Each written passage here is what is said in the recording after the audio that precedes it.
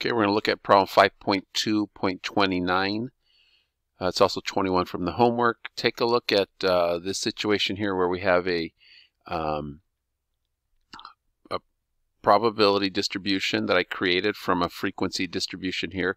These are the probabilities of this event. In this case, the data is the number of births a female has who are between 15 and 54. So for those females who are between 15 and 19, 88 of them had 3 or more babies at one time, multiple delivery births. And so you can take a look at the highest number of people who have multiple delivery births, 3 or more babies, triplets or more, is those who are between 30 and 34. And you can see this breakdown here. So from here we can then answer these probability questions. What's the probability that if you randomly select a woman involved with multiple births, that the mother is 30 to 39 years old? And so we're looking at those two categories here. So in this case, to get this answer, you're going to add those two numbers. So it'll be 0.383 plus 0.249. So that's how you would end up getting those answers here.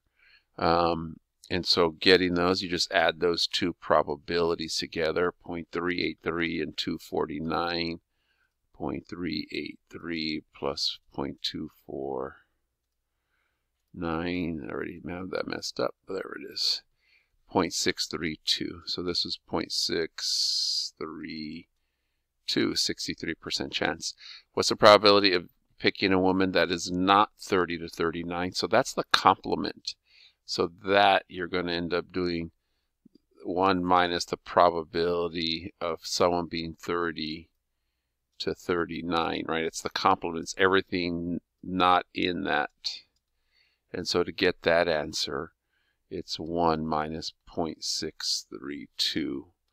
And so that's what we're looking for now, is that you're going to 1 minus that number.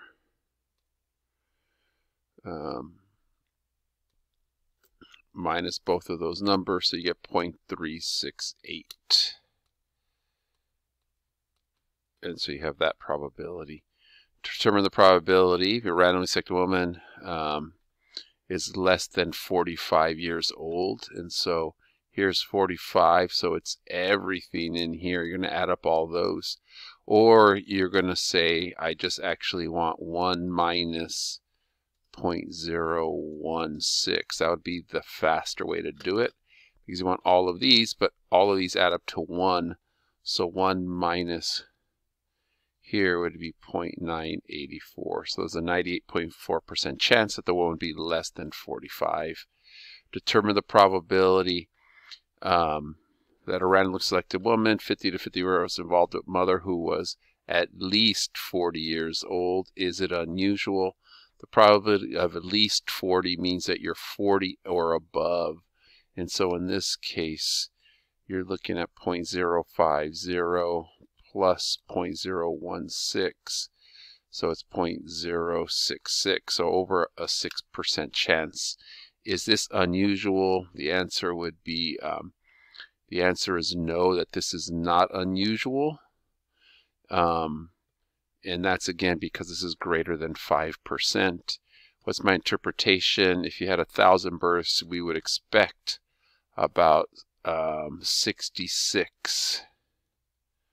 There's an exact, not exactly, it's what happens in the long, we'd expect around 66 births to have multiple births, to happen 66 times. And where do I get that? It's a 0.066 times 1,000, because out of 1,000 births, we'd expect around 66. Is this unusual? No, because it is greater than 5%. And so something's unusual if it's less than 5% chance of happening.